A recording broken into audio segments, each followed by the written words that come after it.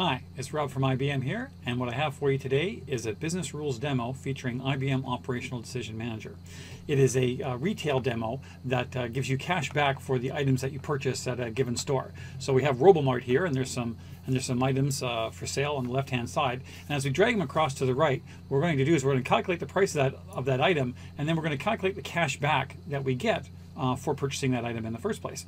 And so here, when I drag the sander over, the cost came to $60, and our reward, or our cashback, is 30 cents. And if we change some conditions, then the amount of cashback that we get increases or decreases. So for example, if we use our cashback credit card, which is our loyalty credit card, then we actually get a 10 times multiplier for our bonus points. And we can see that the cashback that comes back is $3 instead of 30 cents. And if we change our loyalty level, then our cashback actually increases.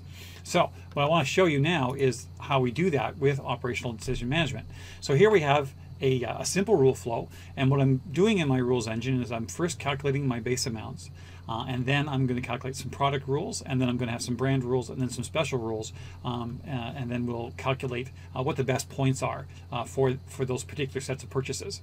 And so if I look at my base amounts here, and the first thing we're going to look at is our base percentage. And so what this does is this calculates our base percentage of what the cash back we're going to get for every item that we purchase based on our loyalty level. So we have 3 loyalty levels, and the percentage can change based on the loyalty level. And the next thing that we're going to we have a rule here is for the credit card itself. So if the customer has a points credit card, then what we do is we add a 10 times multiplier to all the items of their shopping cart. And notice something else here as well. I have what's called a non-stacking multiplier calculation, and I have a stacking multiplier calculation. And so what that allows me to do in my rules engine project is to be able to either combine or not combine points depending on the rules. So for example, if I have a 10 times points multiplier for using my loyalty credit card, but I have an item that offers a 15 times multiplier, am I going to combine those? Am I going to stack them, or am I going to just pick the best one out of the two? And then my rules engine allows me to do that. And so very quickly we have this capability to do some fairly complex things with some very simple rules. So those are our base amounts that we're going to calculate. Now we're going to look at some product rules. So I'm going to click down here in the product rules bucket, and then we're going to see that we have some bonus points based on SKUs as well as multipliers. And in the bonus points table, what I'm saying is that if you purchase a minimum amount of either of these products, then I'm going to give you some cash back with that purchase. And so instead of doing a multiplier, what I have here in the demo is the capability of also just giving straight cash, as well as doing multipliers. And the idea here is to create another dimension in my loyalty reward program, because maybe sometimes I want to have my multiplying system, but I want to put out some kind of promotion where I'm just giving cash for buying certain types of items, and that's what we see here. And if I look at my other product rules, these are multipliers. So if I'm using these 2 SKUs and a minimum quantity of 2, then I'm going to have a 15 times multiplier or a 25 times multiplier. And again, and this one here, this is a stacking multiplier. And so I'm going to come back here, and then so now we have our brand rules, which is kind of cool.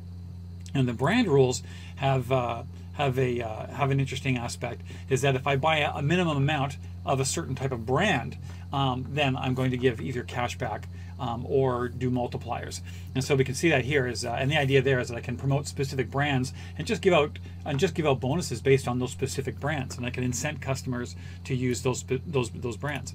And for the quantity here, so if I buy 4 Pennzoil branded products, I'm going to get a $5 bonus, and if I buy 3 Robocraft products, I'm going to have a 15 times bonus. So I can do either in my decision tables.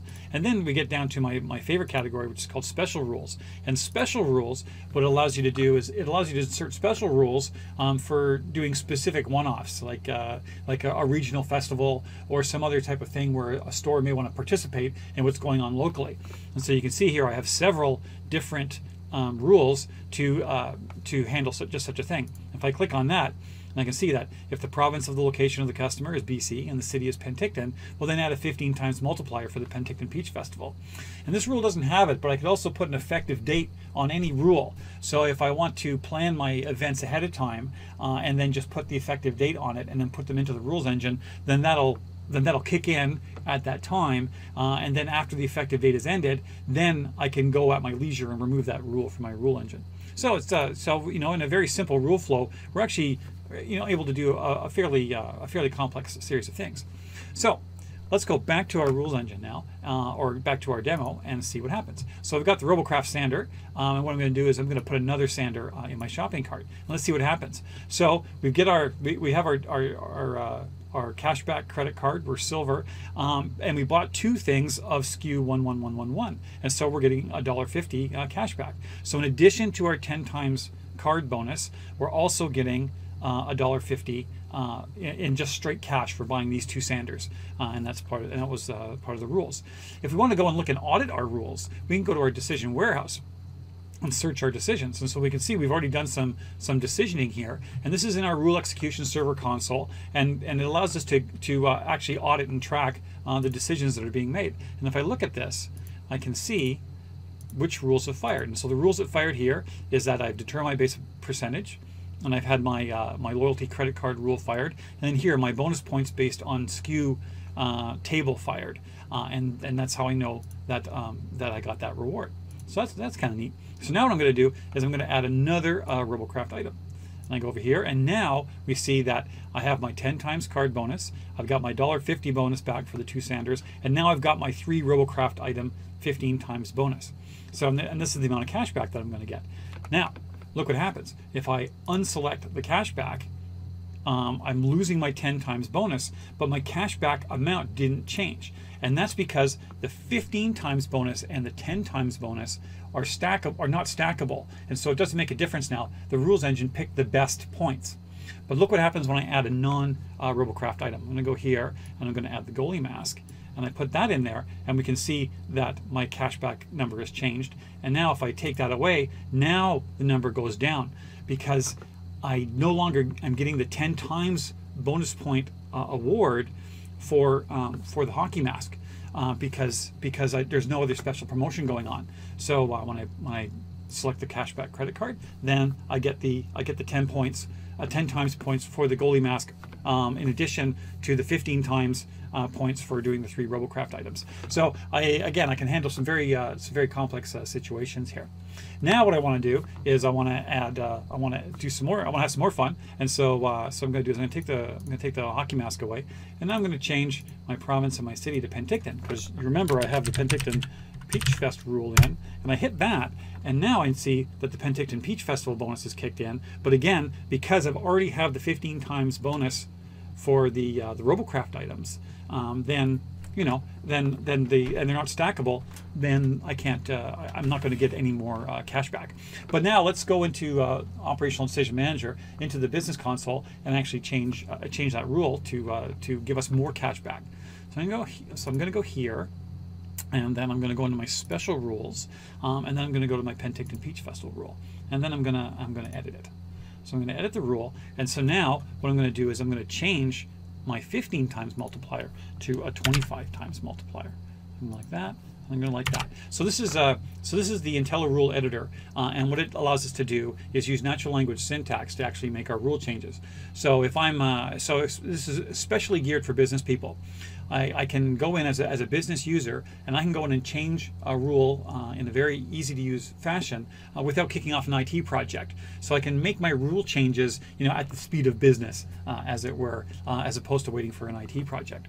And just to show off the IntelliRule editor a bit more, it has a type ahead feature, and it allows me to change my rules quite simply. So I can say if the province of the location of the customer, and then I can say if let's see, the store, I think there's a store number variable. Yeah, the store number of a location of the customer is, is a string 1, 2, 3, 4, 5. So I could add that rule if I wanted to, and it's very easy to do. And you can see that there's a look ahead feature to be able to take in all my natural language constructs in order to build rules. And so that's kind of cool. So I'm just going to take that one away, because I just care about being in BC and being in Penticton. So I'm going to save that rule, and I'm going to create a new version. All right, so now that's in there. So now what I want to do is I want to deploy the new rules to my rules engine. So I'm going to click main, All right, and then I'm going to go to my deployment section. I'm going to select my best points app, and then I'm going to deploy that. And I click on deploy. And so now the rules are being deployed into the rules engine. There's also an Urban Code deploy plugin available for ODM, so I could actually use Urban Code to deploy to any number of rule execution servers that I want. So now my rules are deployed, and I'm going to go here. Now I'm going to go to Penticton, and I'm going to hit it. And so now, see, now the 25 times points bonus is kicked in, and that overrides the 15 times point bonus, and I have and my total is cashback is now a higher number. So anyway, so that is a quick tour of operational decision management. And one thing I wanted to point out before we close out is that there is a governance process with the decision center, and so what you saw me just do and do very quickly is make a change to a rule and deploy it to my rule execution server, and that's great when I need to do that. But we need to have a governance mechanism that controls who and when rules can actually be changed. And so there is a governance process that's fully secured and is based on releases, and we're going to save that for another video. So stay tuned, and we'll see a governance video with ODM and our cashback application very soon. Thanks very much, and have a great day.